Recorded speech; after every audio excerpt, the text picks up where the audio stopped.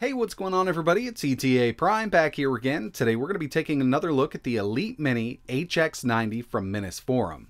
Now if you're not familiar with this little mini PC, there's been a lot of controversy around it, mainly liquid metal issues. Over on the product page, if you take a look, you'll see that it states that this thing uses liquid metal to help keep that CPU cool. Instead of using regular old thermal compound, the HX90 should have liquid metal on it.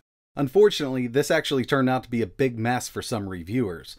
They sent Gamers Nexus 2 of these units, and there was liquid metal all over the interior, and come to find out, as soon as he pulled that heatsink off, it wasn't using liquid metal at all. It looks like they initially applied it, it really didn't work out, so they just went with regular thermal paste. Now this does present a problem because this liquid metal is super conductive. If it gets in between any of these connectors or circuits on the board itself, it can definitely short it out, and there is a chance that it could even cause a fire.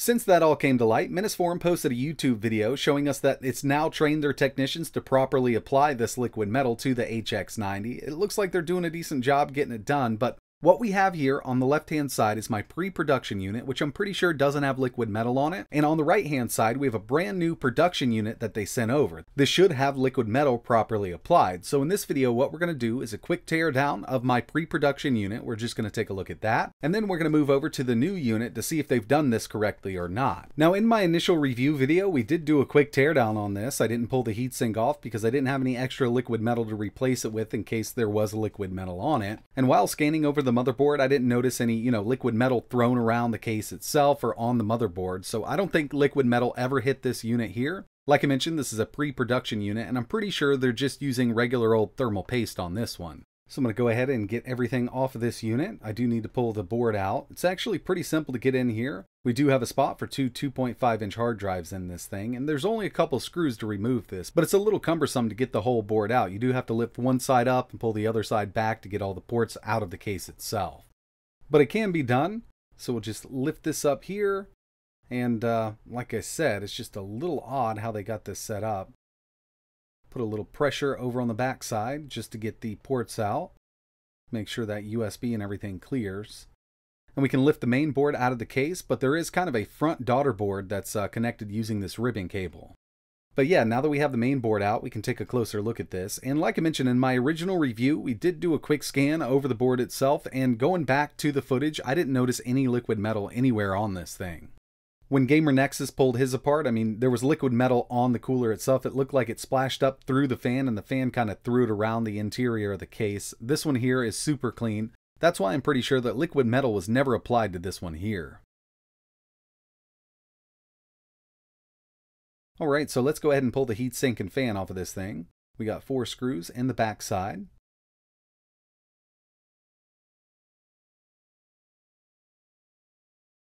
So with those out of the back side, we should be able to lift this cooler right up. Maybe. There we go.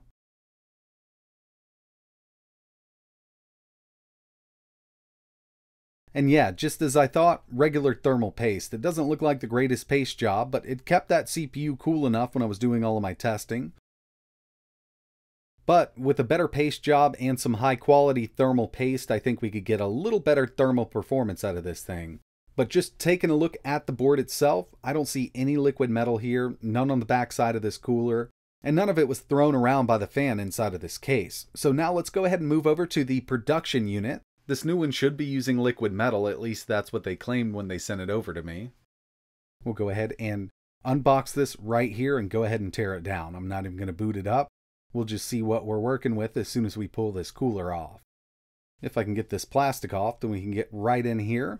And when it comes down to it, whether we have thermal paste or liquid metal on either of these, performance will be the same between the two, because with my original unit with no liquid metal, we never hit thermal throttle. Of course, with the liquid metal, we should get lower temps, which could result in higher boost clocks for longer out of this 8-core 16-thread mobile Ryzen APU. It really wasn't the performance I was worried about, it was actually just them advertising this having liquid metal, and some of them that they sent out to reviewers didn't have any liquid metal at all, or it was just such a mess that it actually turned out to be a little dangerous, because if this thing shorted out in the correct way, there is a chance that it itself could catch fire. More likely, it probably would have just shorted something out and stopped working altogether, but there's always still that little bit of a chance.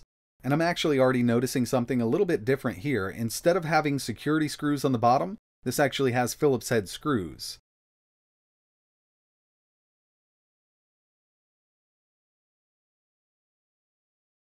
So with the cover off, everything's looking basically the same here.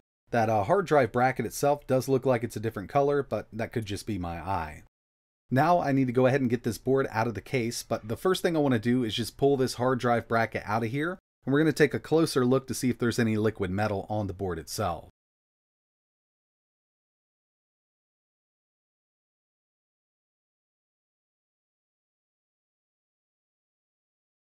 And so far, I'm not seeing any remnants of liquid metal.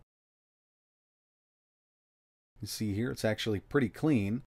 But they have added a little bit to this. Disassembly is prohibited, and we're going to go ahead and ignore that because we want to pull this cooler off and see what's going on inside.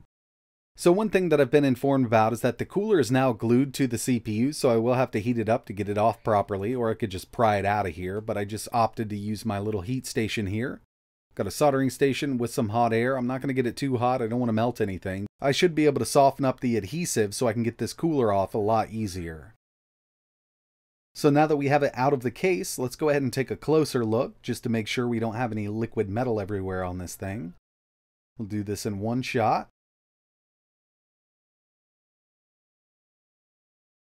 And so far, so good. I'm not seeing any liquid metal spread around this thing. Cooler is clean, the fan is clean, and the board itself. So now really we need to get this cooler off.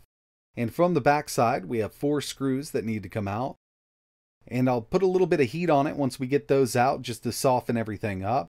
They're using some kind of little pad here with some adhesive on it just to keep that liquid metal in place.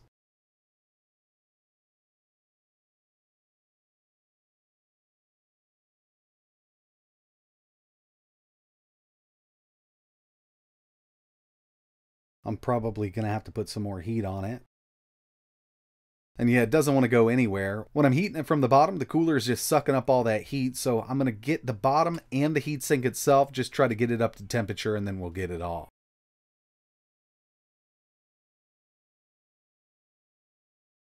Hopefully that's good. I'm going to put a little more pressure on it. Ooh, man, this is on there. There we go. And yeah, we definitely have liquid metal. Not bad at all, and they've actually set it up with a couple layers of protection here, so nothing ever leaks out. And you know, I'm not a liquid metal expert, but it does look like it's applied properly. It's making contact with that CPU and the cooler. We got a nice even spread there. And overall, I mean, this should definitely work out. I mean, using liquid metal on this might help out with temperatures a little bit, but in the beginning, they should have just went with regular old thermal paste to alleviate any kind of issues. They probably should have just upgraded the cooler in this unit. I mean, we have dual heat pipes with this cooler here. They could have went with like a quad heat pipe setup and got just as good temps in this little case. But it really comes down to marketing. They wanted this thing to have liquid metal. They definitely wanted you to know that it had liquid metal. Unfortunately, with some of the first units that went out, it wasn't applied properly, and that was a big letdown for a lot of people. I'm actually a big fan of Minisforum. They do release a lot of these awesome Ryzen and Intel powered mini PCs, and that's something I'm really into. I love these little mini gaming PCs, but for them to do this, it was a big letdown. Hopefully they never pull anything like this again, and really they just need to stay away from that liquid metal. They should go with a better cooler here. That would have made things a lot better, and I think marketing still would have been really good with a mini PC that has this much power. And when it comes down to it, the pre-production unit that I reviewed only had regular old thermal paste on it, no liquid metal whatsoever. As we saw, we did a little bit of a teardown at the beginning of this video, and I didn't hit thermal throttle with that unit. Temps were actually pretty decent while gaming and benchmarking. Another thing that was mentioned in their marketing material was the chassis was made of some kind of composite carbon fiber, and it's actually true that it has 3% carbon fiber. If you check out DeBauer's video, I'll leave a link in the description, he had this analyzed, and the chassis material only contains 3% carbon fiber. So while it's true that there is carbon fiber in here, there's not a ton of carbon fiber, and they really should have just said it's kind of a carbon fiber look chassis. That would have made things a lot better for everybody. But the way it looks right now, they have fixed the liquid metal issue. If you're interested in checking out my original review, I'll leave a link for that in the description. I'm also going to leave a link to the video that Gamers Nexus created and DeBauer's video. In that one, he also does a teardown on a newer model. He's a much smarter guy than I am, and he said that the liquid metal application actually looked pretty good on these units. But that's going to wrap it up for this video. I really appreciate you watching. I had a lot of people asking about this, so I figured I'd go ahead and get another unit and just take a look at the production unit, just to make sure everything was fixed, and so far, so good. If you have any questions, let me know in the comments below, and like always, thanks for watching.